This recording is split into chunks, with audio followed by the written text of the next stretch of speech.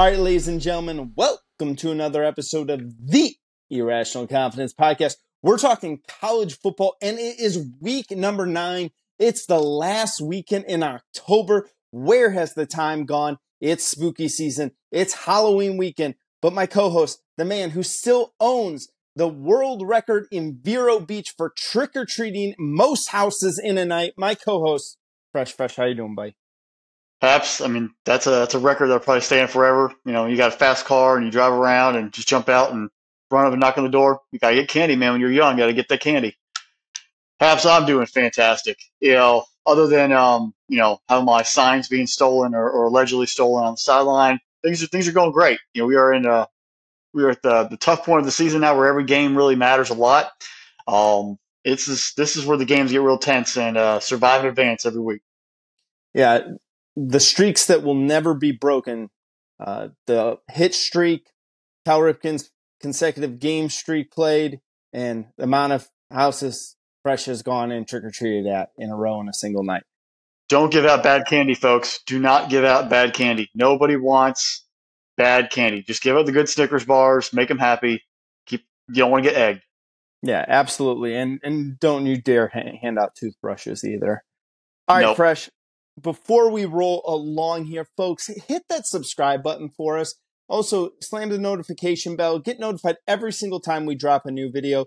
As we get further along in this college football season, you're not going to want to miss a single game, because we're going to hit every big game coming down the stretch and then going into the college football playoffs and all of the bowl games later on in the month of December. So if you ever want to do anything to support the show, the easiest way to do it, hit that subscribe button right up there. And make sure you go to SpinnableSports.com, because that is where the Irrational Confidence Podcast is part of SpinnableSports.com. All right, Fresh, let's get rolling into the week action.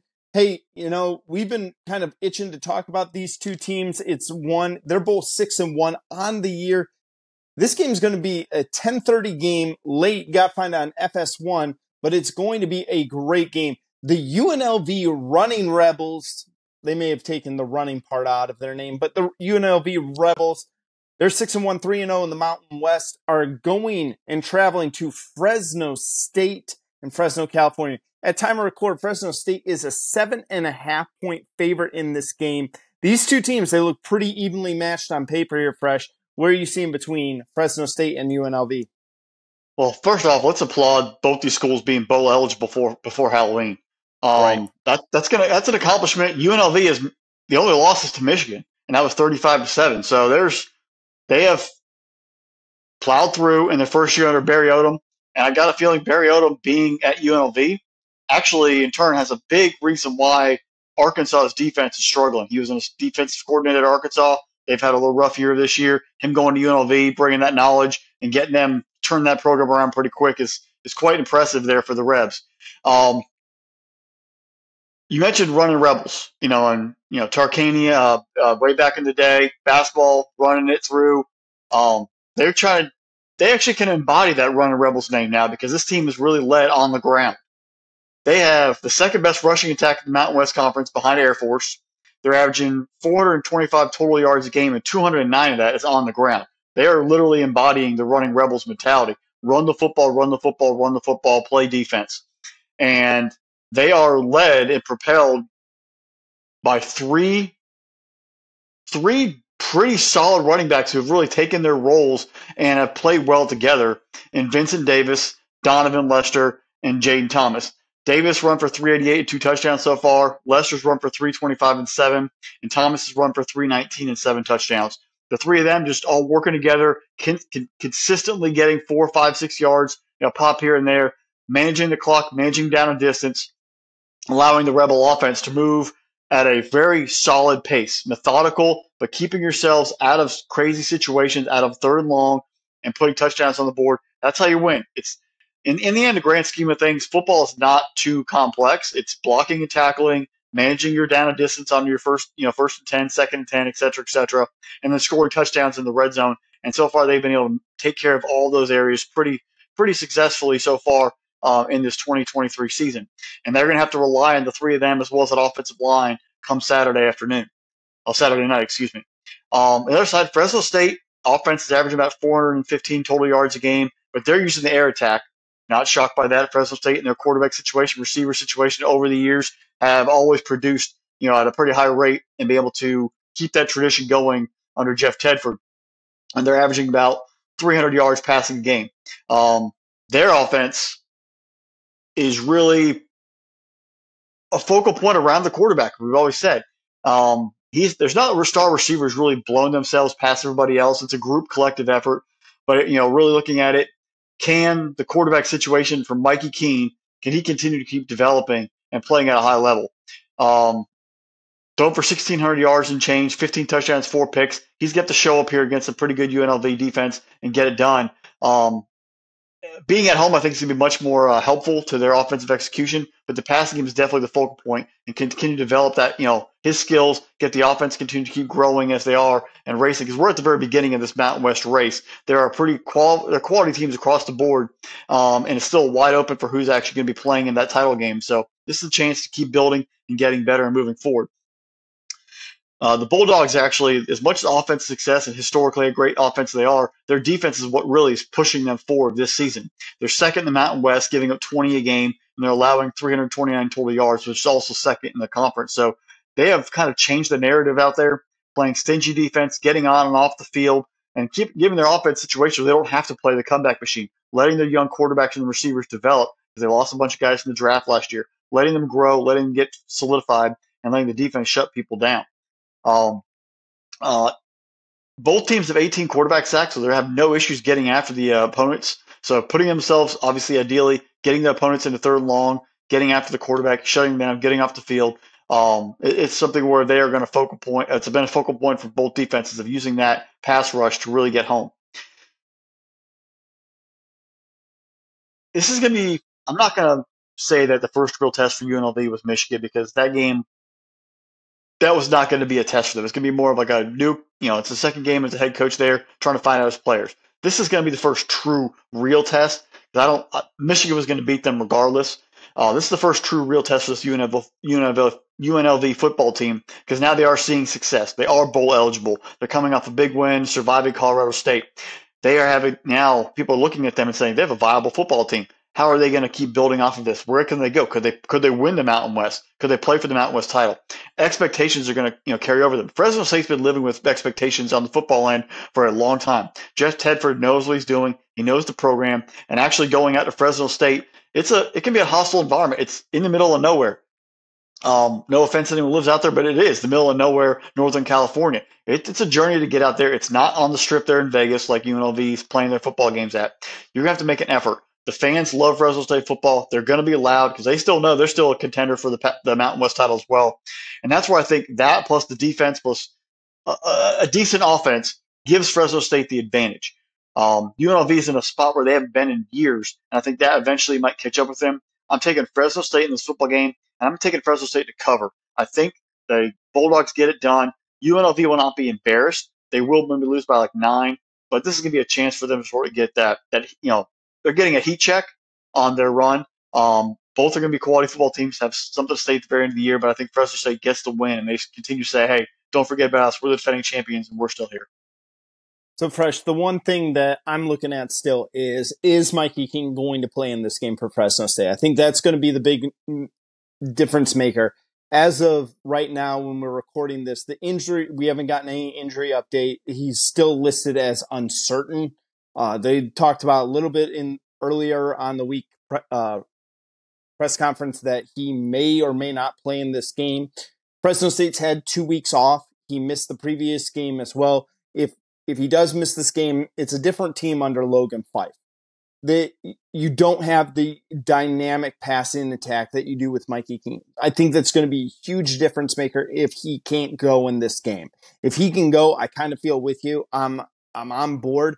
But, you talked a little bit about the matchup and the advantage that Fresno State has on the receiving end of this football game. UNLV has 2 really good cornerbacks. 6'2" Jackson Turner has 3 interceptions on the year. 6'1" Jonathan Baldwin, he's got 2 interceptions on the year. The name I'm really interested, though, is the first one there, Jackson Turner. one of the things I learned early on in watching Football Fresh is how do you really judge a great lockdown cornerback, especially in a conference like the Mountain West? We're not talking about, you're not constantly going up against Power 5 teams. And you judge those players on the lack of tackles that they have on the year. What that means is, and people go, well, what do you mean? Why would you judge a player on the lack of tackles, especially at the defensive back position? And then what it means is that the quarterback does not go to that side of the field. They avoids that side of the field at all costs. And you take a look at Jackson Turner's stats on the year. 3 interceptions, only 12 tackles, 0 pass defended. Opposing quarterbacks are staying away from wherever he goes on the side of the field, whether he's matching up with the number one receiver, whether or not he's moving in with the motion, what have you. This kid is someone that we could very well see maybe a late round draft pick for him, and someone really get a kind of a diamond in the rough over there. He is a senior this year, and he has played very, very well for them. I think that's going to come down to the question is, can UNLV run the football? Like you said, UNLV right now averaging over 200 yards a game on the ground. They're second to Air Force, but Air Force runs the ball, 50, 60 times a game? They maybe throw 3 or 4 passes. UNLV is a much more balanced attack. Again, Fresh, I'll be with you. If Mikey Keene plays in the game, give me Fresno State, and I'll say they're going to cover at the 7.5. If he's not playing and they're going Logan Fife, I kind of would say UNLV in the upset. I think that I'm not just going to say UNLV in the points. I'm going to say UNLV in the upset because Fresno State, while they don't give up a huge amount of rushing yards, they still do allow them. And that, especially when you have a 3-headed monster in a backfield where you can wear down a team's defensive line over and over and over and just keep constantly attacking it, especially with those guys that they got. That's a beast of a running back stable. It's Halloween weekend. That is a scary 3-headed monster over there. That is like a Frankenstein backfield over there. I love it. You know what, Fresh? I'm gonna go out on a limb here because again, there's too much uncertainty for Fresno State for me. So give me UNLV. I'll take UNLV in the pure upset. And then if you're gonna give me 7.5 as well, I'll take it. So give me the Rebels in this game. One question, if it's announced, let's say Friday, that Keene's not playing and Fife is a starter, how much would that line be adjusted? I think it drops 2 points. I think it goes underneath So a touchdown. Yeah, okay. 5.5. I think Fresno State's a more established program. We've talked Fresno State a handful of times over the last 3 years. It'd be interesting to see. UNLV is that upstart, and this is a perfect game for them to pull an upset. Remember, we were talking a couple weeks ago, a dangerous team like UNLV that is on the rise, especially in a conference like the Mountain West. They just need that moment where they knock off one of the big dogs in that conference. Yeah, man, I think at worst case, it drops to 4.5, and because you still have that home field advantage, plus, having a more recent success, they'll still stick around. And you're right about the Fresno State fan base, man. That's people don't give that enough credit. It's a tough place to go in and play at. So, all right, Fresh, let's go to our second game of the week. It is Pac-12 After Dark. It's been a while since we've talked about Pac-12 After Dark. Love it. Love these games, guys. This may be one of the best Pac-12 After Dark games we've seen in a long, long time. Oregon State, 6-1 on the year, 3-1 in the Pac-12, and they are only sitting with a very, very, very close loss to Washington State, right? Mm-hmm. Earlier in the season. They're traveling to Arizona. Arizona, like the surprise team of the Pac-12. They're 4-3 on the year.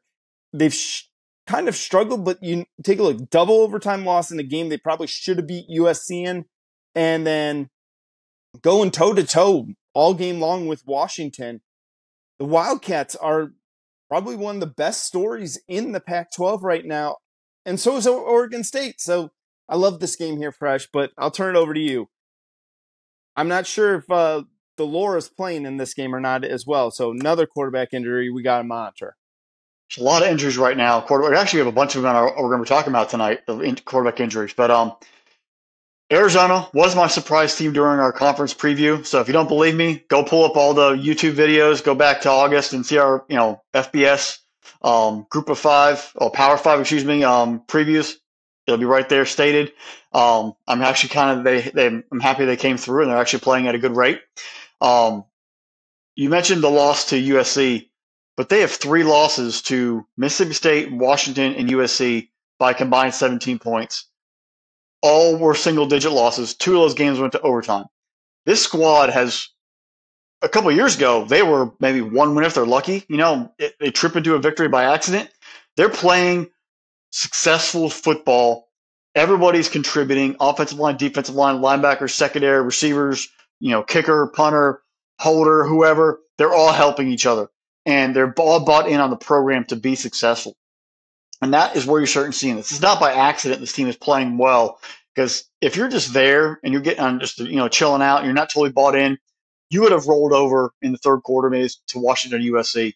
But with everybody there striving to win and get to a bowl game, they have motivation to play for each other. And that's where it's something scary, but it's something cool to see when you see a program rise from the ashes, and gather and move forward and grow. And this is where, we see coaches people call them for firings of head coaches. Sometimes you got to let coaches be there for 3 to 4 years in programs that are definitely a rebuild. We're too much of an instant where, man, they haven't got to a bowl game in 3 years. Screw it, fire them all. Programs like that where they're not the profile, they're off the beaten path, if you will, or they were once great, but they're still trying to recover. You got to give them time. You can't keep rushing in new coaching staffs. I think that's what we're starting to see here at Arizona, where if you let coaches sort of get there for 3 or 4 years, you let them sort of build a culture and grow, eventually you'll start seeing success. We can't keep pushing coaching in organizations unless they've actually committed some serious violations out the door after 2 years if they haven't been to a bowl game, because then it causes issues for turnover on the coaching staff, the program integrity, the culture, the players. It all becomes a mess. You've got to let sometimes sort of things develop on their own, and that's what we're seeing down there right now in Tucson. The Wildcats right now are throwing for 287 a game, and they're rushing for 164. That's a pretty solid balance from an offensive perspective. They're scoring 31, and the defense is giving about 20 points a game. So if you're winning by 11 points on average, that's pretty solid considering you have 3 single-digit losses. It means in other games they're blowing people out, and they're getting the job done, and they're scoring. Like you mentioned, Delora, he's still up in air if he's going to be playing right now. Thrown for over 1,000 yards, 9 touchdowns, 5 picks. He ran for 131 so far and 3 touchdowns. But I think the more impressive thing is Noah Fafita. The past 3 games, obviously those 2 losses, 1 to Washington and 1 to USC, but he's had them in the football game. How can you expect in other situations where you're rebuilding program, you put your backup in, and you're actually being more competitive, and then you come out and you stomp Washington State 44-6? This team, it shows they're playing for each other, and they all have depth, and they're growing.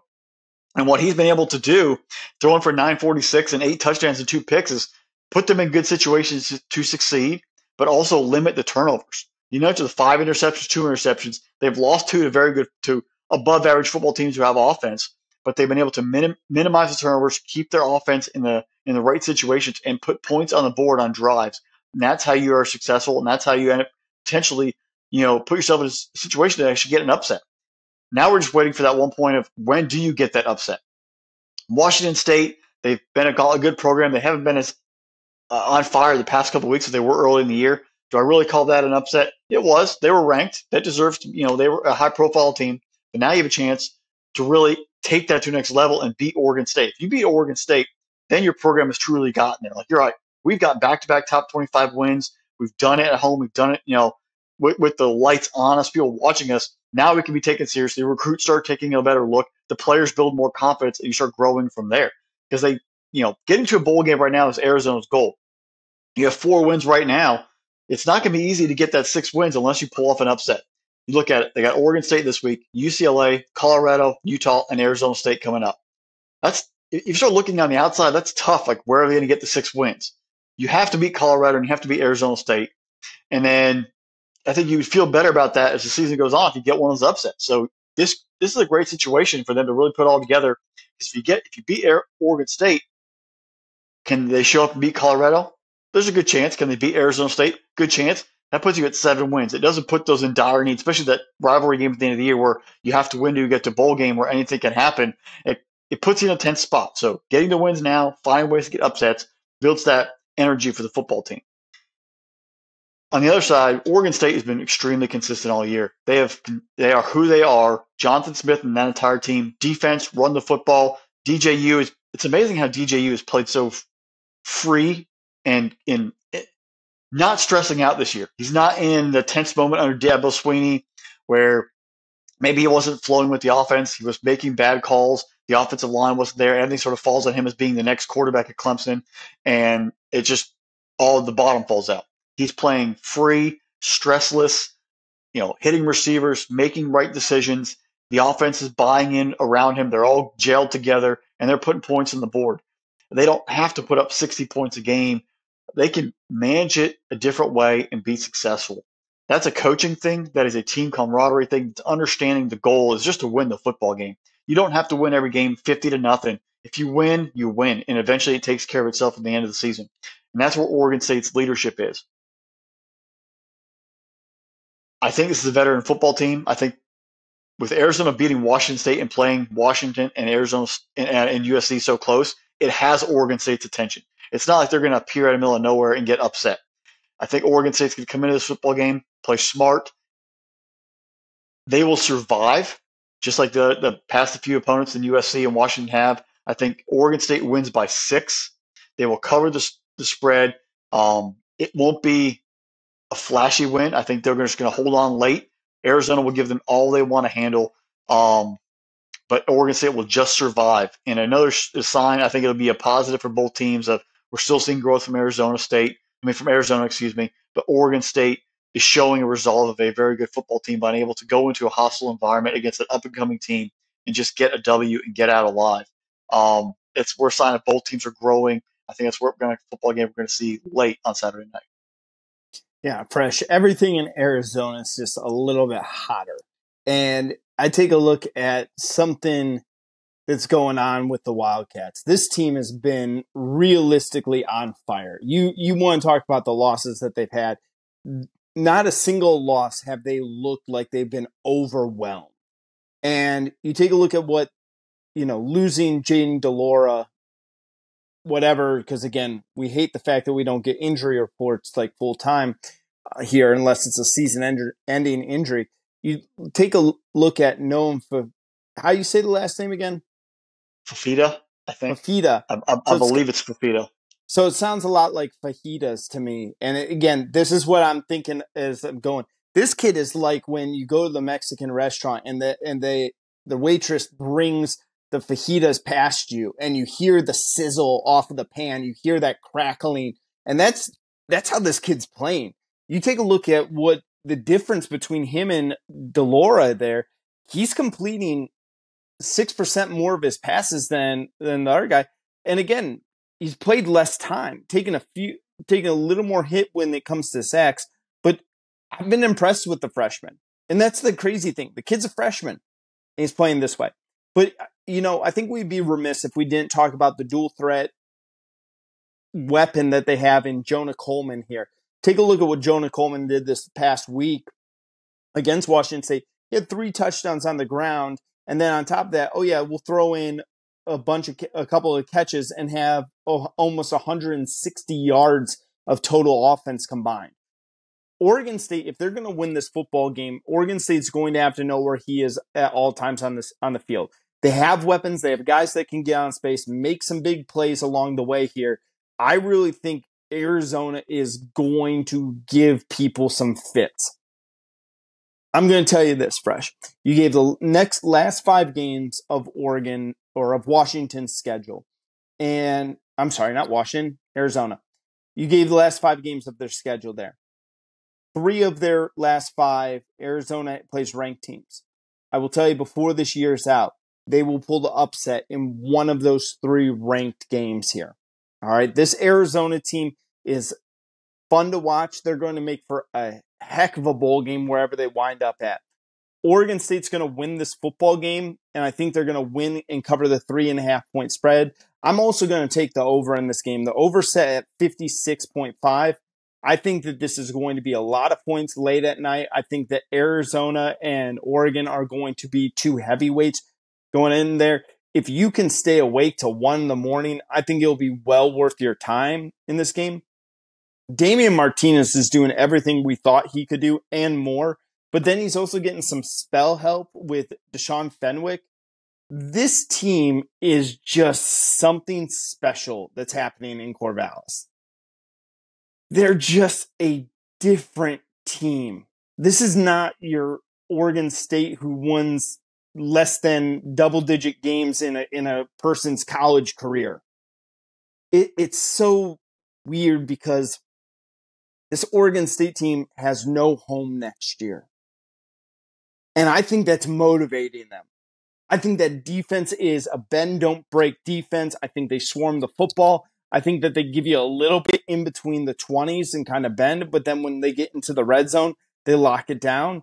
You take a look at what they've done on the defensive side of the football. And again, I talked a little bit in the previous game about the defensive secondary.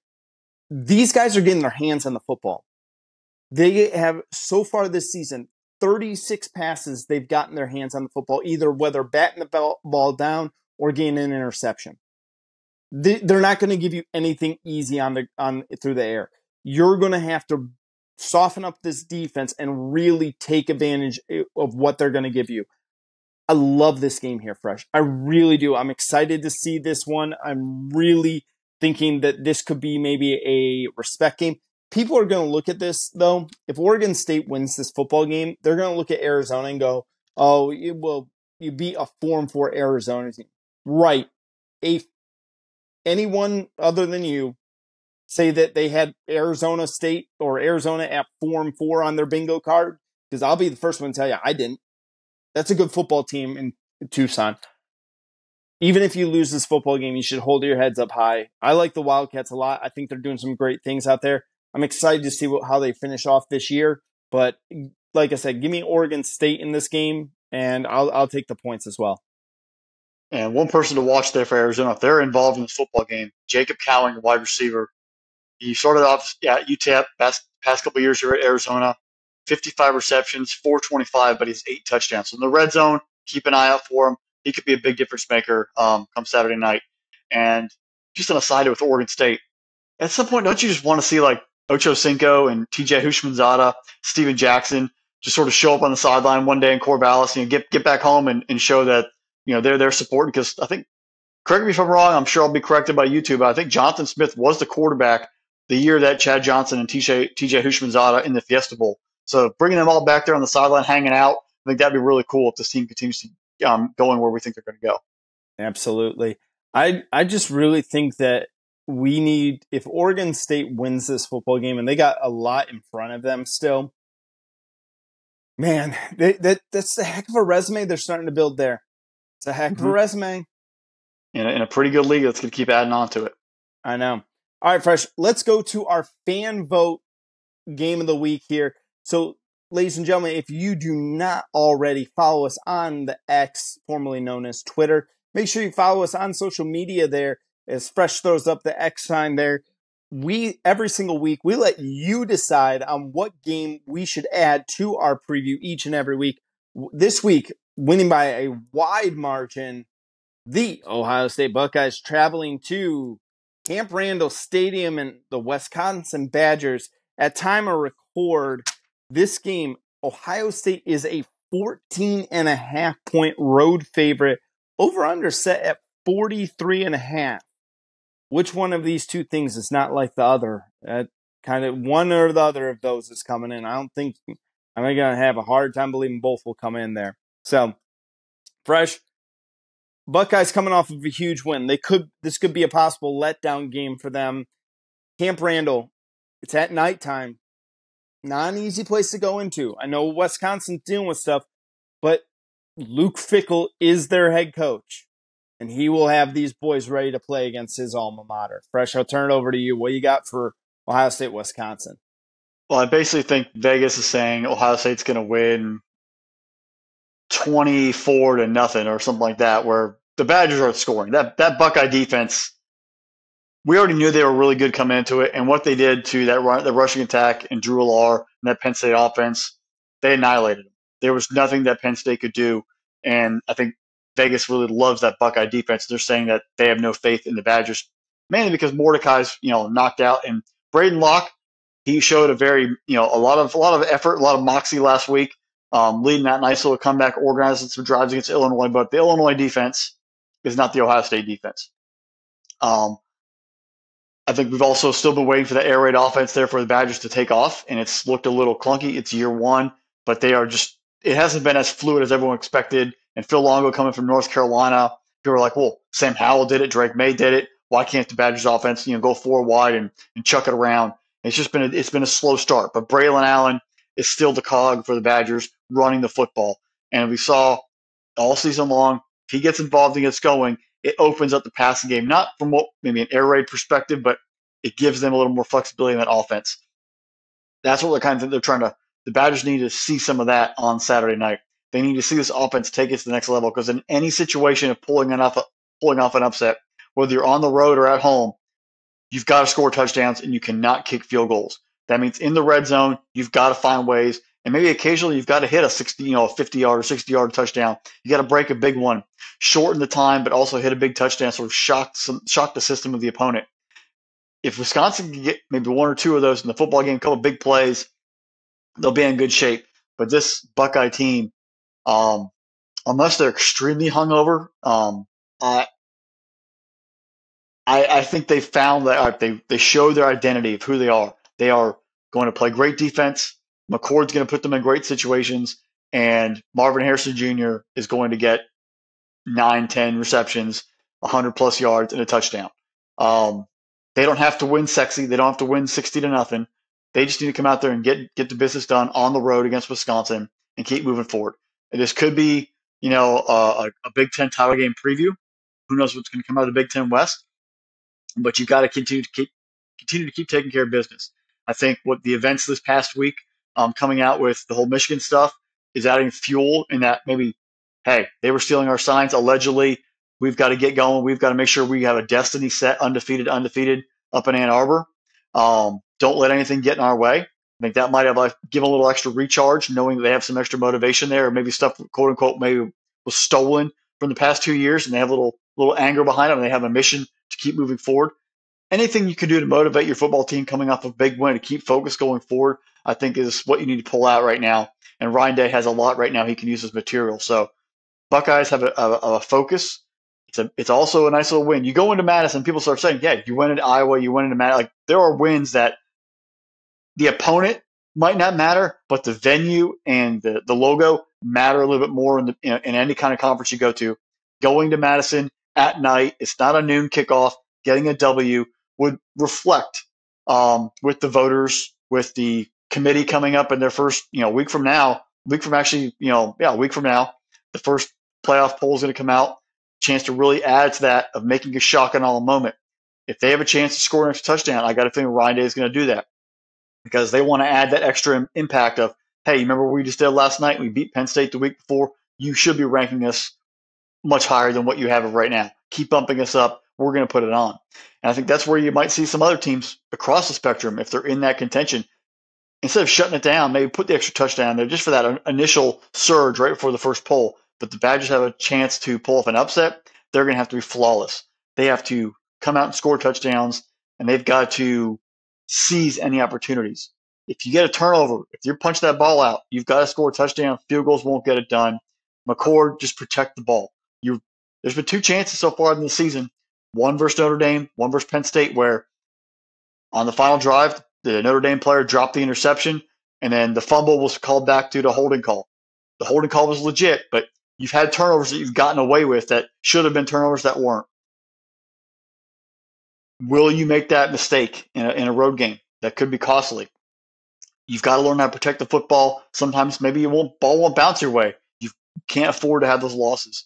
A loss to Wisconsin would be a bad loss for this football team. So you just got to go in there, manage yourself, hit your receivers, trust your offense, and defense for Ohio State. Do what you do, and you'll come out unscathed.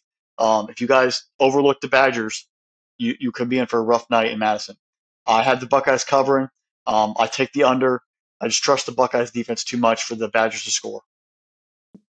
Fresh.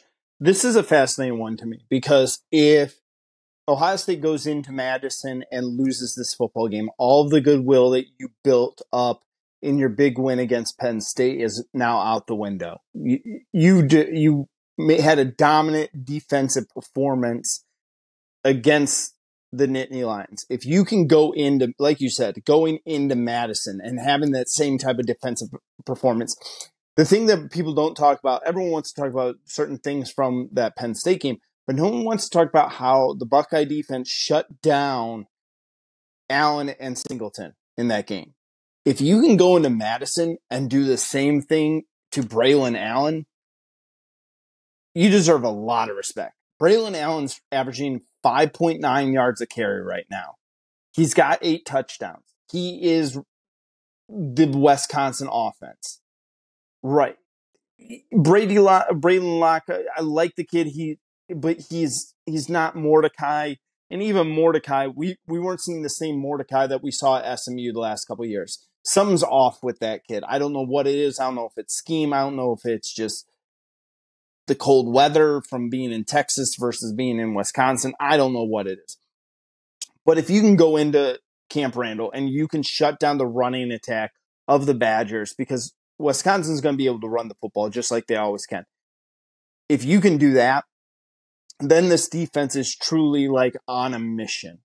Because you take a look at their next couple of games, and this was one of the games like we talked early in the season about a couple game stretch there for Ohio State. We talked about Maryland, talked about Penn State, we talked about this Wisconsin game.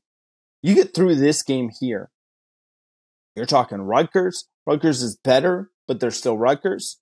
You're talking Minnesota. You're talking the program that is Michigan State, the shell of a program there, and you're moving towards that final matchup at the end of the year, the game that really matters to Ohio State fans, and you're on this mission there. For Ohio State, for me, it's making sure you're healthy. It's making sure that Travion Henderson is getting the rest he needs to. Are you going to need him in this game? Chip Trainum and Mayan Williams have done a very nice job for him. Travion Henderson is the more explosive running back out of the 3. But if he needs another week, then so be it. Let the other 2 guys cook. Then you talk about Emeka Egbuka. You take a look at him. Is he going to be good for this game? I want this team to be fully healthy going into the end to that last part of the season. This team is poised to make a lot of noise. This is a very good team. They say, offense sells tickets, but defense wins championships. This is a team that really is kind of looking at one of the best comparisons I've heard about this Ohio State team is not to the 2015 team that won the first college football playoff. The best comparison I heard was the 2002 Ohio State national title team. Kyle McCord, very similar to Craig Krenzel. Not super sexy, doesn't throw for 300 yards, but doesn't completely make mistakes. You take a look at that season right there. Michael Jenkins was the leading receiver. Yes, Marvin Harrison is outperforming Michael Jenkins by a huge wide margin. But what I'm saying is this team is really a kind of a throwback to Jim Tressel. And the thing that I love about it is that showing that Ryan Day can do a different type of team. We've gotten so used to Ryan Day Buckeye teams being this offensive juggernaut, and defense has kind of been secondary to them.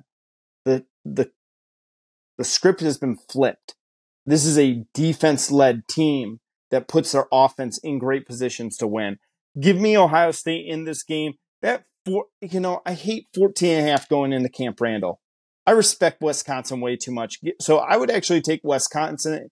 Ohio State's going to win the game, but give me Wisconsin's going to keep it closer than people will think just because they're on the road. They'll have respect for it. That place will be rocking. It always is rocking against Ohio State. So give me Wisconsin and the points, Ohio State to win. And I'm actually going to take the over of the 43.5. I think Wisconsin's going to score a few more points than people will give them credit for.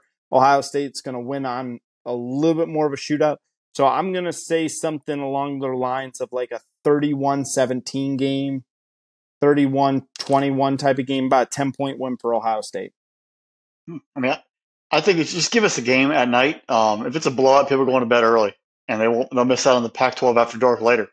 Right. And we don't want that to happen at all. All right, Fresh. Let's go to the Plains, the Big 12.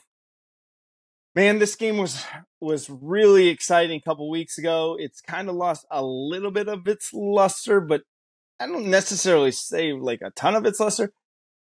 Oklahoma, the Sooners 7-0 right now. They survived the scare from UCF. They came down off that big win from against Texas and survived a scare against the Knights. Kansas, Rock Chalk Jayhawk at 5-2. And congratulations, Kansas. You guys, I'm going to give you the honorary. You are the most dedicated fan base for supporting our podcast in the entire United States. So, hey, thank you, Kansas fans, if you're listening and watching this. So we appreciate you all. But Oklahoma, man, they have looked just fantastic, especially after how rough last year went. And we kind of started to see signs of it, especially in that bowl game against Florida State. Dylan Gabriel, Fresh, this kid, we were just a year too early on him. I guess that's the best way to put it. Like, we talked about Dylan Gabriel 2 years ago, 2,100 yards, 19 touchdowns, 3 interceptions. He's been phenomenal. Got running backs Marcus Majors, Tawee Walker, both of them helping him out. Gosh, this is a great Oklahoma team. I'm loving it. I'll turn it over to you, Fresh. What do you got for Oklahoma, Kansas? I think the first we got to tip the cap to Brett Venables. He put in a great recruiting class, but he also hit the transfer portal real hard and redid this entire roster because last year was pretty rough. And people had some dire straits of, is he the right guy? And even through the season, it started out, they blew out some teams. They kind of looked a little rough for Cincinnati. There's a noon kick, whatever. But they were prepared for Texas. And that was from the very jump. You saw them focused defensively, offensively. They took advantage of Texas mistakes and put touchdowns on the board. And then Gabriel on the last drive, guiding down the field, hit the game-winning touchdown, which cost me a lot of money in Vegas, but we're going to move on from that. But Oklahoma they've rallied around each other of, we are Oklahoma, and we're going to do it whatever way we have to do it. And that's been coaching. That has been the players owning it up and being responsible and holding each other accountable. There's a connection there on this team that it's rare. And you start seeing guys who weren't really highly acclaimed. Like any of us coming in, we're like, who's the leading receiver on this football team? What are we going to, Stoops' son? That's the kind of way you look at the roster. And here we are. The running backs have all found themselves. They have their rotation. The receivers are making, plays. They're reliable. And Gabriel, who he showed flashes at UCF, got injured, didn't know if he's going to be able to rebound last year, and he played okay. How was that career going to take off? And he's now got himself in his major rebound from getting over the injury, fully recovered, and is the true leader of this team. And it's more impressive, he's held off Jackson Arnold. We came into the year, is Jackson Arnold going to be in competition? Right. How's Gabriel going to play? Maybe that was what he needed, the motivation of, he was a veteran quarterback supposed to be there last year, sort of fill the gap for year one, see what happens. Right now, he's looking over his shoulder and telling that five-star quarterback, sit down, young boy, I'm in charge. And he's not letting go of the spot. And the team is sort of, hey, they're making plays. And it's good to see. This team is on the cusp of a playoff spot. They know they have it right there and for them. They just take care of business the rest of the way. They're in. I think you'll get one, maybe even play Texas again. That's two ranked wins over Texas. That's pretty eye-popping. That puts you in the playoff, in my opinion, if you're undefeated. Because there aren't many other ranked wins on their schedule, but they're minding their own business, doing what they have to do, and keep plowing forward. Last week, I think they were hungover. They didn't take UCF seriously. Gus Malzahn always can be a little sneaky. If he made a better play call there on the two-point conversion, they might have been losing. But you know what? Teams that end up playing in conference title games, they get lucky along the way. And maybe that was their lucky game where they survived. And I think Now this week, you're going to have a much more focused Oklahoma team who gets past that one clunker of a football game and really is going to be able to move forward because they see the end at the tunnel. They see Kansas this week. They got Bedlam coming up. They know there's a path there for them. And now, we can be motivated. We've got past our one sleepy game and moving forward. On the other side now, Kansas, we saw them play real well early in the year. They've been up and down lately. Jalen Daniels dealing with injuries early on. He's not been fully consistent in the lineup. Like you said, there's no injury reports. Is he going to play? Is he not going to play? Who knows? Jason Bean has filled in very, very nicely for the Yes. Jayhawks at quarterback. We always kind of look, if Daniels is down, who's going to show up? But Bean has actually been there and really hasn't been much of a drop off at the quarterback position. You look at Daniels right now, through the season, completed about 75% of his passes for 705 yards, 5 touchdowns, 1 pick. And actually, in the rating system they have out there, one rating system has it at a 173. Looking at Bean, he's completed 65% of his passes for 913 yards, 9 touchdowns, 2 picks, and a rating of 173. Almost identical between the two of them. And they both have 27 carries for less than 100 yards. So neither of them are actually using the ground game. Now, let's be mindful. Sacks are taken away from the rushing stats, so factor that in there when it comes down to less than 100 yards rushing. But they're almost identical from a quarterback position. And that also goes to the coaching staff, Lance Leipold, getting your quarterbacks in positions to be successful, throw touchdowns, and not turn the football over. And if you're trying to pull off upsets, you do not turn the football over. Let's see if Bean or Daniels, if he's healthy, can play and be able to manage through, keep their team in the down and distance. They played great versus Texas. They didn't play a full game, though. Can they play a full game versus Oklahoma and get an upset? To do that, Devin Neal, the running back, has got to be a superstar. He's got to have the ball a lot, and whether it's in the passing game and the ground game, he's got to be very involved to keep that Kansas offense moving and to score touchdowns when they get in the red zone. Speaking of the red zone, Kansas and Virginia Tech are the only two college football FBS football programs that have allowed points to their opponents on every trip into the red zone. So Oklahoma, if you get into the 20-yard line, you're scoring. Can Kansas finally get a stop? Can they stop Oklahoma in the red zone? If they can, that shows the defense making a turn and showing improvement. If not, Oklahoma's going to get inside the 20s. They're going to score, and the streak's going to continue.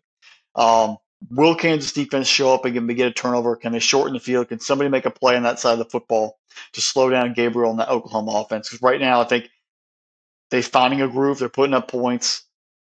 They don't feel like they're going to get stopped. Can you show up and make a play and get off the field and help your offense and shorten the field potentially to set up a go-ahead score? In the end, I think the Sooners cover. It's 10. I think they cover that. I think the over at 65.5 is going to hit.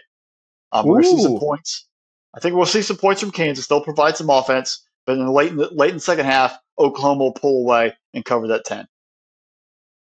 Fresh, this is a noon kick, and yeah, it is in Kansas, so there's that factor as well. With everything that we've talked about with Oklahoma, we're being remiss if we don't mention the freshman superstar that they have. Yeah, they have a superstar in the waiting quarterback in Jackson Arnold. We think he's going to be a very, very good quarterback when his time comes. And I love the fact that you said that Dylan Gabriel has basically said, kid, watch and learn. Let me show you how it's done here. But Nick Anderson, no, we're not talking about the Nick Anderson that played from the Orlando Magics back in the day that bricked a couple of free throws. We're talking about the 6'4" freshman, 209-pound kid who has 16 catches on the year, and half of them have gone for touchdowns. Kid's averaging 24 yards a catch. This kid is ridiculous. Like, absolutely ridiculous. Take a look what he did against UCF. He balled out in that game. 5 catches, 105 yards, 2 touchdowns. How does Kansas match up with that kid? Like, that's going to be my question going into this game. Can Kansas do something where they can neutralize him? Are you going to double coverage him? And then all of a sudden, when you start double coveraging him, it's going to leave a lot of things open underneath. That's where Stoops has shined for them. Those underneath passing routes, and you saw it in the Texas game. Texas would drop back. They have a deep safety back. and they were just nickel and diming them all the way down the field and using the short passing game, 5, 6, 7 yards a catch. And then all of a sudden, Oklahoma's sitting at the 15-yard line, and you're like, how in the world did they get down the field so quickly? And I think that's the uniqueness of what Venables has done at Oklahoma for this offense this season. I think it helps immensely that they have Dylan Gabriel back. I think it's amazing that Dylan Gabriel is fully healthy this season and doing the things that we knew that he could do. As for the Jayhawks, this has been a great season for them. If they pull off this upset, it's probably maybe an all-time great season. They're bowl eligible automatically. They're going to be in line for a late December bowl. I don't necessarily know if they're going to pick a New Year's Day 6 bowl if this, but you could see them, pull off one that we have a lot of respect for. You could see them in the Duke's Mayo Bowl or something like that, where someone's putting mayo on their head, or, you take a look at what was the one that North Carolina, Oregon played last year? Out in San Diego? Yeah, the Holiday Bowl. Yep. So that would be, again, another type that Kansas gets over to, because this is a really good Kansas team. I think Oklahoma's going to win. I think Oklahoma's going to cover that 10 points there. And also, I agree with you. I think a lot of points are going to be put up here. But the difference in this team is Kansas is only +2 in the turnover margin. Oklahoma's done a really great job of protecting the football and forcing turnovers. They're +10 in the turnover margin. I think that's a big thing for them. Oklahoma's defense, while they do give up some yardage in this, they're going to figure out a way to turn over the Jayhawks 1 or 2 times in this game. Give Dylan Gabriel a short field, let him punch it in a few times there. But yeah, so I got Oklahoma win this game. They're cruising because next week is Bedlam, and what could be is the final Bedlam in the near future. There's no plans for that game to take. So Oklahoma's got to be careful in that one too, though. Like, this is a zombie Oklahoma team in 2023. They have risen from the dead and are munching on the rest of the Big 12's brains right now. Oh, actually bring up, could they be looking ahead to Bedlam and maybe overlook Kansas? Who knows? That actually might set up, it's an 11 a.m. kick there in the Midwest. Sleepy, maybe not ready to play. So anything can happen. That's why college football is so crazy. Right. All right, Fresh. Let's go all the way back out to the West Coast and to the Utah Utes. Let's see what happens. We do this one here, Fresh, because I don't know if we've picked Utah right this season. Oregon, 6-1 on the year, 3-1 the conference. They play at 3:30 against the Utah Utes. They're 6-1 as well. Their only losses to Oregon State. At time of record, Oregon is a 6.5-point road favorite going into Utah. Over-under set at 48.5. Fresh, I'm going to let you be foolish first, because I know if I pick this game first, I'm going to get ripped apart in the comment section here. And go ahead. If you don't like what I'm going to say, by all means, comment on the video here. But, man, I don't think we picked Utah right this year. So I'll let you start off with this one. First thing I have is, can Oregon stay alive in the Pac-12 / college football playoff conversation? 2 losses in the league. It's probably going to be, good night Irene from that perspective. If you beat Utah, it's another feather in your cap, because they obviously are the 2-time defending champion, and they are a prolific program, whether they're not sexy or not, but they get it done. This is a chance. If you lose, you're done. Before November, and the rest of the games sort of fill out the schedule and go to a bowl game, and hope your recruits stay and sign in December and move forward. If you win, it really makes football relevant going forward from there. It's a big game for Dan Lanning. Hasn't played USC yet, but he's 0-2 versus Washington. He obviously got destroyed by Georgia in his first ever game, last year. He hasn't had that big win, that true I'm here win, Oregon's here win. That really is just shattered. That really is announced, in my opinion. I might be wrong, but I just have not seen that one where it's like, boom, Oregon's truly serious. They beat BYU last year. They destroyed Colorado this year on national television. He took out the hype. But then we saw him make coaching mistakes versus Washington again, and then not win. So where's that breakout moment? Where's that finally breakthrough moment for Dan Lanning and the Oregon Ducks? Um, you know, can Bo Nix have a Heisman moment in this game? Um, I got a feeling he'll score points versus USC because everybody does. But Utah's defense is different. If you go out there and put up numbers against Utah's defense and you win in Salt Lake City, that's a statement to at least keep yourself in the conversation and to get people's attention. Because after that loss to Washington, people are kind of like, all right, Oregon, they're top 15, but are we done taking them seriously? This is a chance for them to re-announce themselves in the race and keep stay relevant and jump back in the top 10 because Oregon State, they're right there, and they have a pretty good resume too. And you could get past in the state as being the relevant program. You're the flagship, I get it. But if Oregon State is putting up better numbers, they're getting more top 25 wins and more impressive wins. The flavor of the Ducks and Bo Nix is going to start fading from the steam. And USC's already kind of gone irrelevant anyway. So, where's your statement? When are you going to show up and get the job done? And that's what I want to see from Dan Lanning and Bo Nix, and that entire team. Putting people down, like going in there and having a statement win. Game day's in town. You have a chance of really, showing up. Last time game day showed up at Washington was against when you guys played them and you lost. Can you change the course? That's what I'm looking for in this football game. What Oregon football team is going to show up. We know Utah. They're going to show up with helmets on, pads on. I don't care what the name is in the backs of the jerseys. They're going to hit you in the mouth. They're going to play great defense. They're going to dominate the line of scrimmage.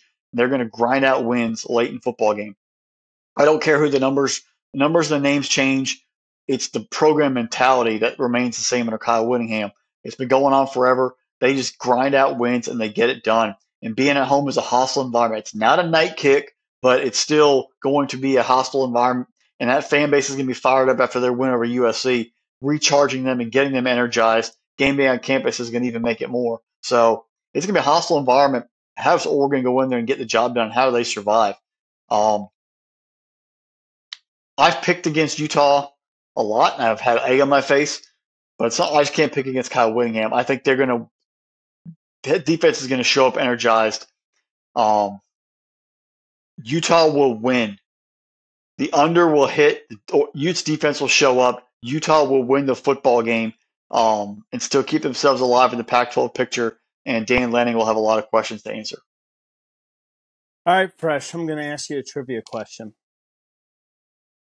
Do you have any, I'll give you within 30 days. See if you can get this within 30 days. I'll give you a 30-day window. When was the last time Utah lost in Salt Lake City in a non-COVID year? When was the last time Utah lost in Salt Lake in a non-COVID year? And even then, they only lost once at home that year. I'm going to say 2017 to Oregon. Okay. It is September 15th, 2018 to Washington. Just think how dominant they have been there.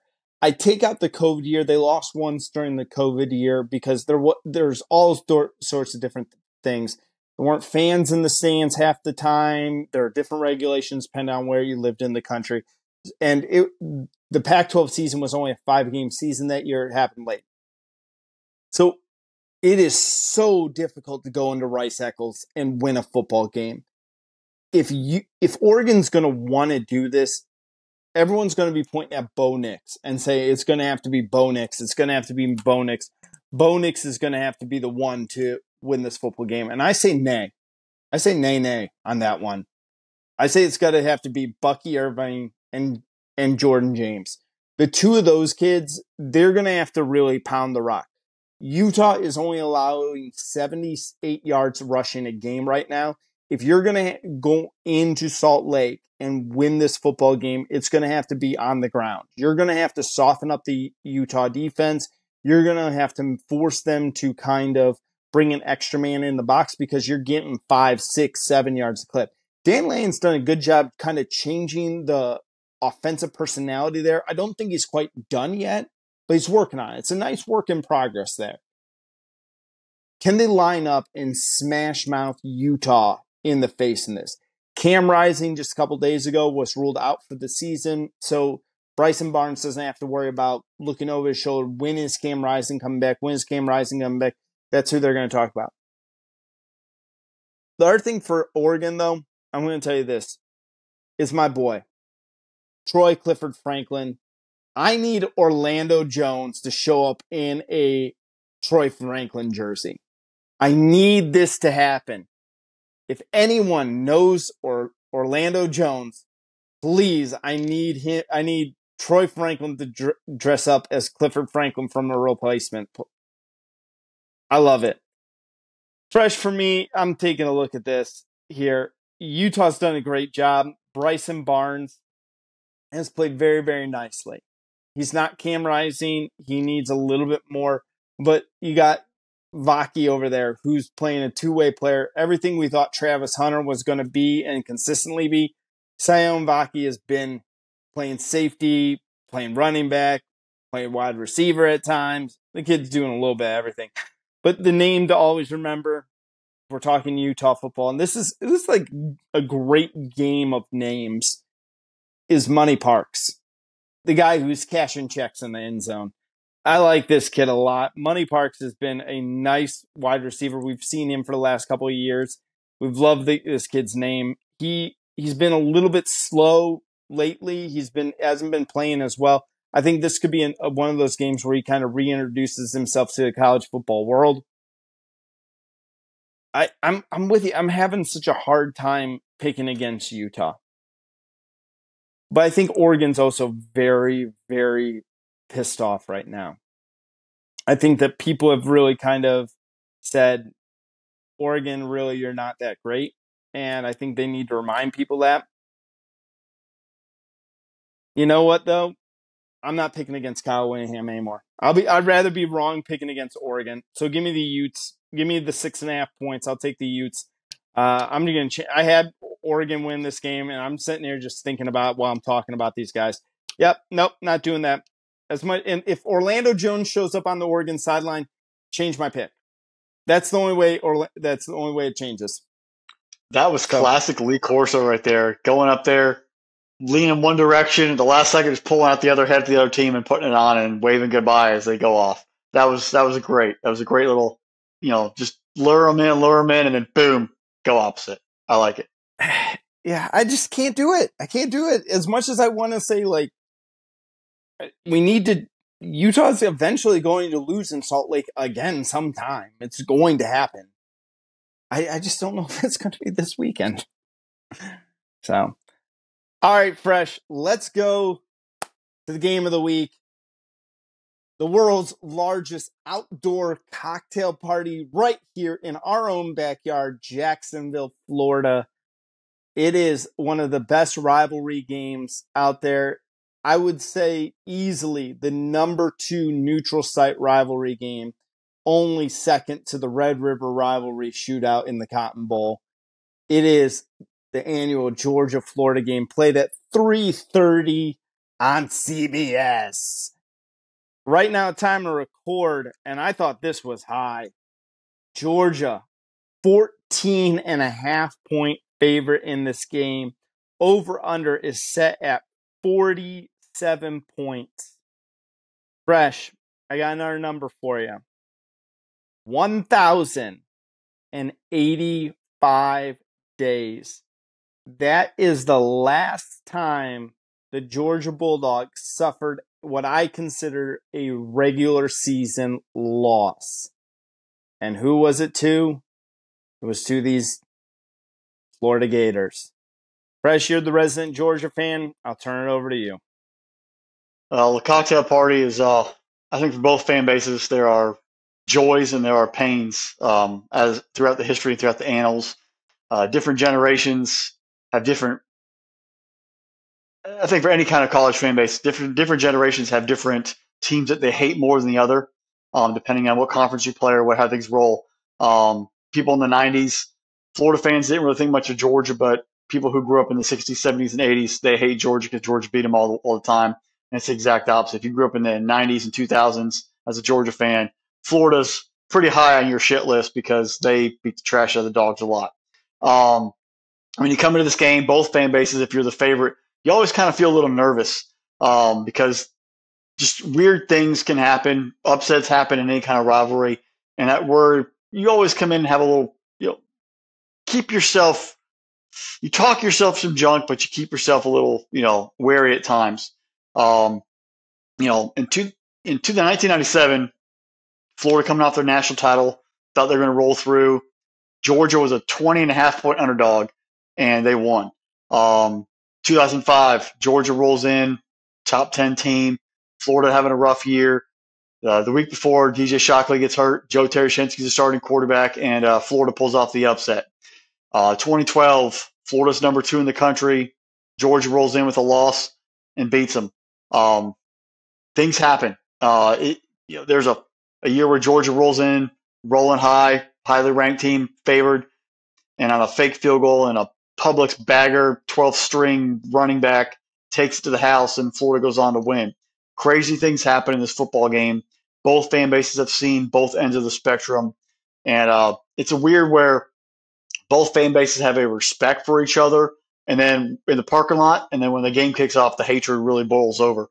It's a fun environment. It's a great environment, and you really, as much as you want to predict what's going to happen in that football game, just like any rivalry, crazy things can ensue, and that's why you have to be prepared, and you've got to play a full 4 quarters. You look back, 2021, it was a kind of a low-scoring, clunky first half, and then Nolan Smith gets a turnover, Dogs score. Nolan Smith gets a turnover, Dogs score. Florida goes out again, throws a pick 6 to Nakobe Dean, and within a blink of an eye, it's a blowout. Last year, it was a tight ball game, and then the throw to the back shoulder throw, Bauer sort of taps himself, takes it down the sideline. Before that, it was kind of a tight thing, was kind of clunky, and then they sort of pulled away from there. But people play a little tight in this football game because there is a lot that can happen. You got to be wary of what's going to go on. And I think Billy Napier and the Gators still, you beat Tennessee at home, but they always beat Tennessee. They're still looking for that one true big win. It's year number 2. Can Billy Napier get that W? Can he really assert himself as that head coach, for the Gators going forward in the future? They've been doing great on the recruiting trail. Can they get that one true big-time win? Either it's Georgia or Florida State or both to really say, I'm here, I'm locked in. The Utah game opener last year was one thing. Things happen in an opener, but beating Florida State or beating Georgia or beating both in a year would really supplant yourself as being the head coach that truly arrives for Florida. And I think that's what they're kind of looking for. And I expect them to come out and pull out all the stops in this ball game. Florida is a run-first football team, and that's where I really want to start out this football game looking at it. The Florida running attack versus the dog rush defense. Georgia's allowing 91 yards rushing a game, tops in the SEC. Florida's rushing for 141 yards a game. That's 10th in the SEC. Can Florida find a way to run the football and be successful at it? You don't have to run for 8 yards every carry. If you can run for 4 and manage, the clock, manage the down distance, wear out the Georgia defense, maybe in the second half you have a chance to hit a couple big plays and pull off the upset. But you've got to run the football. That also slows down a pass rush that could come into play if you're down, or even using play action off of that. You've got to find a way to run the football game. Can Florida's offensive line and can their running backs help put themselves in position to succeed? We've talked about Graham Mertz. He's actually been improved this year compared to the past. But the play action game and the ground game helped Graham Mertz be successful. Him and Pearsall, the receiver, they show up when that play action game is in play. If they can't run the ball successfully and the Dogs defense can start teeing off, that passing success for Mertz might not be there, but they have to have that running game to get that going. Quietly, the Gators do have the 6th best passing attack in the SEC, averaging about 280 a game, but it all feeds off of the ground game. They use the ground game, set up the passing game, and go from there. It's who Billy Napier is. He wants to own the line of scrimmage, wants to run the football, and build a passing game off of that, and all those things work in succession together. Everyone thought Georgia's offense was going to take a major turn down this year. Stetson Bennett, all the guys getting drafted, so on and so forth. They're number 2 in total yards in the SEC, number second, and the second best passing in regards to passing yards per game in the SEC, and they're 3rd nationally in total yards per game, and they have the 5th best passing attack. Carson Beck, Jacksonville native, has this. Him and Mike Bobo have put this offense together. Receivers showing up, making plays. patchwork an offensive line together, patchwork the ground game together, but guys are starting to get a little healthier outside of Brock Bowers, and guys are starting to click and get on the same page. Can they continue to keep building up that offense moving forward? It's been great up to this point. They've had some slow starts, but they've started to see some success. But from here on out, this offense has got to be able to show up much more consistent and much earlier like they did versus Kentucky. You got Florida here. You got Missouri, who has a very electric offense. Ole Miss is an electric offense, and Tennessee is just Tennessee. In that game in Knoxville, you're going to have to be able to show up and score points. You can't have a slow start in any of these football games. Are the offensive numbers a mirage, or are they truly signs of this offense really developing and being successful moving forward? That's what I want to see. Can Carson Beck come in this football game and put up points early, get comfortable, and let the defense take over and then manage through there? Or will jitters of being in your home stadium? Now, the history on Carson Beck from Jacksonville, grew up a Tim Tebow fan, obviously knows this rivalry. I'm going to go ahead and bet he's a Jaguar fan being born and raised here in Jacksonville. He's playing in the stadium of his hometown, in an NFL stadium. That's something you're going to walk in, in Athens, walk in anywhere else, that's one thing. But a stadium you've seen, probably been in as a fan multiple times in your life, and now you're the starting quarterback at, we got to factor that in. Will there be jitters early in this football game, or will he find a way to feel comfortable? Is there pressure of playing in Jacksonville as a Georgia quarterback and not playing for Florida because he was recruited by Florida to play for baseball? Where do these things come into play? Where's his mind at when he walks into into the stadium and when kickoff hits? Where does he go from there? And does the jitters get into play, or does he just sort of settle in, make some throws, get some runs, and let the game go from there? So keep an eye on that as the ball game moves forward. Georgia's defense hasn't been as electric from a statistical perspective as it has in the past. They're not giving up 6 points a game. They're giving up 14 and 202 yards a game. Those are both tops in the SEC, but those aren't whether we've traditionally seen in the past few years where they're number 2 or number 1 in the country. So will this Georgia defense, rotating some younger players, getting them in there, how will they perform in this football game? How will they perform on Saturday, and going forward down the stretch against some pretty good offenses? Have they developed? Are the injury concerns being addressed? Have guys gotten in those rotations where they feel more comfortable in playing and understanding the system? That's what I want to see. How does this defense continue to show focus and drive? They look great versus Kentucky. They kind of looked a little clunky versus Vanderbilt. Where are we starting to see this defense, shake out? They looked a little hit or miss sometimes early on in the season. Where are they going to get their vibe and start playing at a higher, more intense rate from start to finish in this football game? Florida's defense, we didn't expect much from them coming into the year, and they've actually been very, very improved and shown a little ferocity on the field. Giving up 20 a game, allowing 312, both fifth in the SEC, but the game film of watching the way they're flying and organized and communicating at the second and third levels has been something we haven't seen at Florida in a while. They weren't good in 2020. That 2020 defense was horrible. 21's defense was pretty bad. 22, but we're starting to see an improved defense there at Florida. They obviously got Ray Davis and Kentucky ran the ball all over them a couple weeks ago, but they've shown in other games where they can be improved and play a little more aggressive, get after the quarterback. What defense for Florida shows up? Do they play with a little extra ferocity? Do they get some turnovers? Do they force some confusion? That's what this is going to have to keep them in the football game. Can they stay in the ball game? They don't have to give up 1,000 points. If they bend not break mentality, maybe allow field goals to the red zone, not touchdowns. How does this Florida defense show up on Saturday to pull off an upset and take out Georgia? It's college football. Ball bounces different ways. We just saw Virginia beat North Carolina. How do they become disruptors and take down Carson Beck in this Georgia offense and Mike Boa's led offense? I expect Florida to come out pulling out any kind of trick play they potentially have. This is a game for, if you get it, you're still alive for Atlanta. And that's a big thing where we come into the season. Did Florida even have a chance? They have everything ahead of them.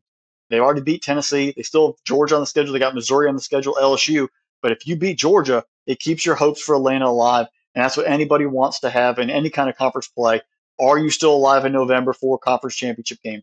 I think Florida's going to come out, trick plays, watch for some crazy stuff, keep themselves alive and take the initiative and be the aggressive football team. At least they try to. Kirby hates Florida. He was there in Athens when Spurrier put up 50 back in 95. This game means something to him. It means something to the fan base. So I don't expect them to take this thing lightly. They're not going to overlook this game. We talk about this with Ryan Day. Does he take the Michigan series too much, or does he care more about the playoff? I think he's getting better at that, but Kirby takes this game seriously. I think this team's going to be focused and locked in. It'll be clunky early, but Georgia will find a way to win the ball game late to the second half. But in the first half, if you're going to bet Florida first half, or at least the points, maybe take Florida. Georgia wins it outright in the end. 14 and a half is a lot to cover in a rivalry game. I don't think Georgia covers, but Georgia will win. But take the under on the overall. All right, Presh. So my biggest question going into this game is, how does Georgia's offense change because of Brock Bowers being out? Brock Bowers having surgery on that ankle. Hopefully we'll be back in the near future, but he's been ruled out for this game. And when you talk to fans and stuff like that, you always hear them say next man up. And I hate that. I hate when especially when it's a player to the magnitude of Brock Bowers, next man, we got to have the next man up mentality. I'm like, that is so disrespectful to the player that you're being injured. The fact that we're saying, oh, obviously the guy behind him can obviously play just as good as our generational tight end over here. That's ridiculous. That is absolutely ridiculous. Brock Bowers is probably at least, and again, I'm going to go conservative on this. I'm going to say bare minimum a top 20 draft pick in this next year's draft. Probably closer to top 15. He would probably be the best tight end coming out of this draft class. How does the Georgia offense change? Does it change? Are you able to throw the ball in there? Brock Bowers has 41 receptions on the year. He's been your number one overall receiver. You take a look, 567 yards on the season. Losing him is a big deal. He is a safety blanket for Carson Beck. You've had 2 weeks to prepare for this, but like you said, going into your home stadium like Carson Beck is going to do, it's going to become more difficult when you lose that safety blanket. When you lose, hey, you know what? It's 3rd and 9. It's 3rd and 9. Florida's gone up by a touchdown on us, and I need a first down to keep this drive going. Let me find Brock Bowers is going to figure out a way to get open. Brock Bowers single-handedly won you the Auburn game. He is a great football player. How does Beck respond not having that? Does Beck rise to the occasion? Does he become a better football player because of this injury? Does some other wide receiver or a backup tight end step up and make a big play when they need it the most? I think that while that's going to be a lot of the talking points, it's definitely one of my talking points. I think that this is also going to be a referendum on the Georgia offensive line and Deshaun Edwards. We've all saw what Kentucky did to Florida on the ground. Can Georgia go old school, line up, smack them in the mouth, go power eye type of thing, and just run the ball down their throat? If Edwards can get moving, can get going in this game, I think it's going to be a quick day for the Dogs, and we'll really kind of move along pretty quickly in this one. For Florida, I get you fresh, and I think that you're right. Kirby Smart takes this game very seriously. He probably does not think very highly of the Gators. Billy Napier needs this win. He needs this win. And we can talk all about like Florida's 5-2. And you take a look at this, but out of your 5 wins, only one of them's respectable, and that's the win at home versus Tennessee. McNeese, Charlotte, come on. Vandy, South Carolina, and barely being South Carolina. Billy Napier needs this win more than anyone else.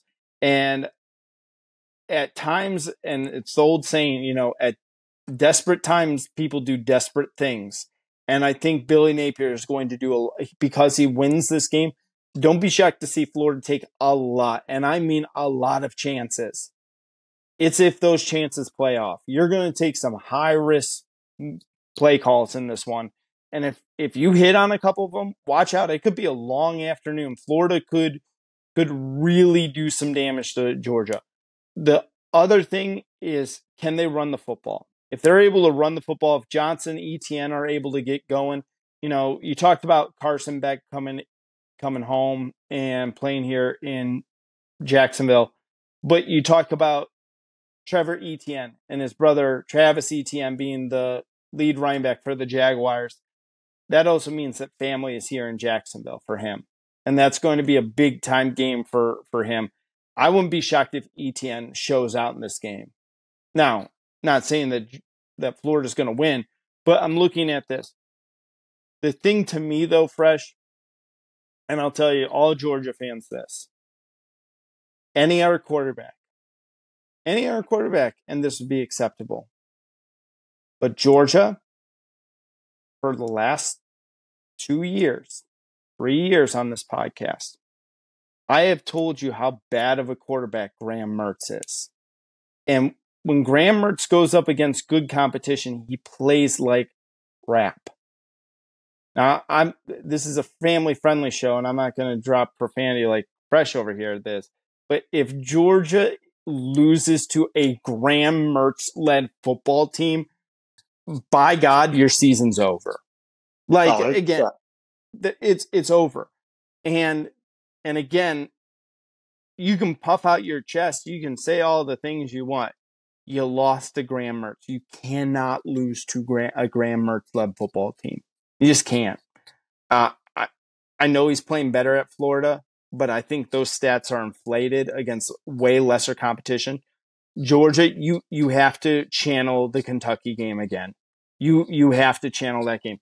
You put up, 34 first half points in that game, I believe? Mm-hmm. Let me go back and real quick check that. Yeah, 34. You put up 34 points. You were up 34-7 at halftime. That's the type of game you need. You cannot let Florida hang around in this football game. If the Auburn type of game comes out, watch out. Florida's going to bite you in this one.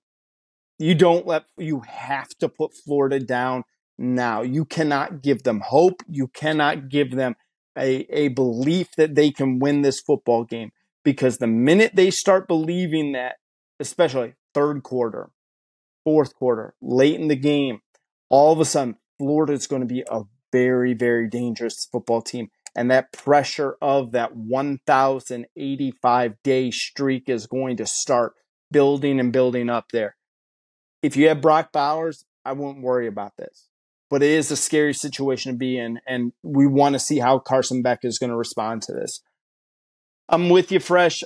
I'm going to say this. I'm not going to pick against Georgia in this game. I really, really don't think that. But that 14.5 is really high to me for a rivalry game. I would say this is a 7 to 10 point range football game. I think that Georgia's going to win by anywhere in that realm. The nice thing, I'll say this, if Georgia can kind of keep Florida at an arm's reach the entire game, it'll be a really, really good win for them. And again, a wire-to-wire type win. I want to see that out of the Georgia Bulldogs. I'm telling you this. You said earlier when we were talking about football games about we're 1 week away from the first college football poll. This game is going to be the lasting impression for who's going to get that first. I mean, again, it is the first ranking of the poll, but who's going to be ranked number 1? Who's going to be ranked number 2? I know the AP and the coaches, all that's all going to mean nothing here in a week. Like, who gives a crap about what a bunch of beat writers think and what we think or what anyone else think? The only poll that's going to matter is going to be the college football poll. Give me Georgia in this game. I'm actually going to say take the over. I think there's going to be more than 47 points scored in this game. I think we're looking at like a 31-24 game, 22 game, something like that.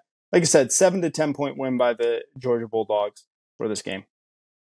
With Bowers out, Oscar Delp's going to be obviously the number 1 tight end, but I think Ladd McConkey is going to have his game of the season. He's been dealing with some injuries, sort of get recovered, working back in. I think he's going to be that Wes Welker, slot player that he's going to be there looking at on third down in critical situations. So keep an eye on Ladd making his real return onto the lineup on Saturday. Yeah, absolutely. One of the best tailgate scenes out there, folks. If you are someone who's listening to this up north and you've never been to the Georgia-Florida game and you're talking about a marquee rivalry game, it's one of the most fun environments I've ever been in. And I don't have a rooting interest for either one of these teams. I've been there on behalf of some Georgia fans before, so I root for Georgia because, that's who had the tickets. But it is a fun game to go to. It's definitely one that, like I said, I would rate as the number 2 neutral site rivalry game, and the only one that I would even perceive as better is Red River. And that's just because of the historical significance to that type of game. But this is a great one. Tune in for it. It's always a fun matchup. It's a great rivalry game. So before you guys leave out for tonight, hey, hit that subscribe button for us. It helps us out. We're on our way to 1,000 subscribers. We want to hit 1,000 subscribers before Thanksgiving. So it doesn't cost you anything. Doesn't do anything. Just hit the subscribe button. That's all we need. Hit the notification bell too. If you really like these videos, hit the notification bell. You'll get notified every single time we drop a new video. And we have a lot of really cool stuff coming up. We're going to be talking about the rankings that come out here for the college football playoff. And we're going to go into that stretch run for the month of November. Big time games in November coming up, and all leading us to our biggest weekend of the year, which is Rivalry Week. I want to send a special thank you to our producer, Drew. Without him, none of this is possible. Make sure you're checking out his show. He has stuff that comes out every Sunday about the NFL and all of the things going on, how he sees matchups in the NFL. And make sure you go over and check out our boy Steve-O over there at the Photo Finish. I know it's not horse racing season yet, but if you are a person like me who knows diddly squat about horse racing and need an idea of how to read a horse racing form, check him out. He's got a great video out there on the Spinnable Sports page to how to read a horse racing form. Even someone like me can understand it. So check out spinnablesports.com. Like, subscribe wherever you get your podcast from. And with that, I'll turn it back over to you, Fresh. Hey, Georgia, Florida. It's a Brownwater ball game. I got the Knob Creek ready. I just can't wait. It's always a fun time to play football, but this game does mean a lot, and it's going to be an exciting afternoon. Yeah, you got Knob Creek, and I am going to be watching the football game while doing trunk or treat with the domesticated family. So two different lifestyles that Fresh and I live here. So always fun times. Always fun times. Everybody, enjoy your college football Saturday. Tune in, subscribe, spread the word about us. And until next time, bye, y'all.